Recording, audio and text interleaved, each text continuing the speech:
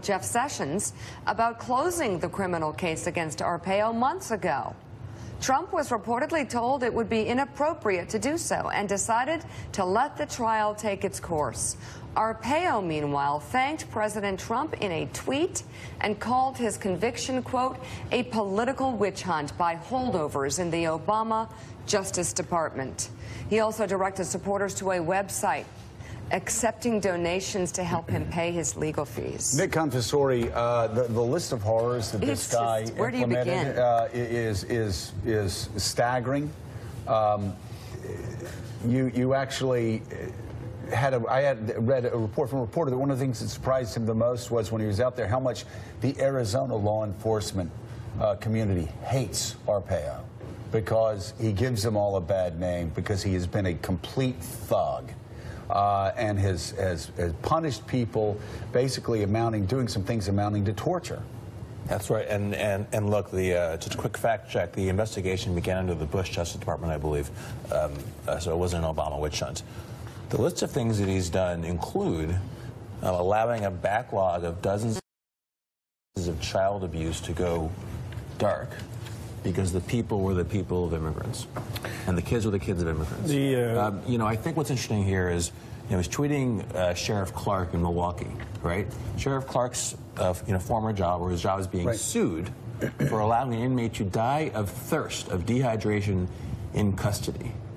So these two sheriffs are sheriffs who are not very good at their jobs in some ways, and he seems to love them. The Phoenix New Times.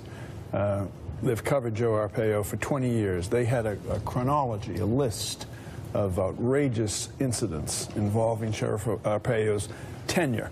Half of the things on the list are absolutely shocking.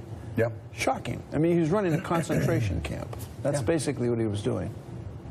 And Donald Trump mistakes this for being tough on law and order. Again, even the law enforcement officers in Arizona have shunned this guy. The Bush administration started the investigation. This is obvious to Republicans and Democrats alike that this guy is a complete thug. So he doesn't respect the rule of law.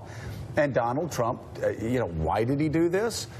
Who knows? Maybe it's throwing more red meat out there, but it's not something that even Republicans support. Did he have the authority to do this? Yes, he had the authority to do this. But if articles of impeachment years down the road are ever brought up against this man, these are the sort of things that are going to be attached in abuse of power. As Jeff Flake said, he didn't let a judicial process play itself out. He cut it short. Well, this is also a green light to the other Joe Arpaios out there. Sure. And he is not the only one. But if you're the president and your policy is to get tougher, as he puts it, on immigration, this tells other sheriffs, other law enforcement people at ICE, it's okay to blur the line. It's okay to go over the line in the service of my goal as president, and that is not the law. Well, what did he say in his speech to law enforcement on Long Island a couple of weeks ago? Go rough them up. Yeah.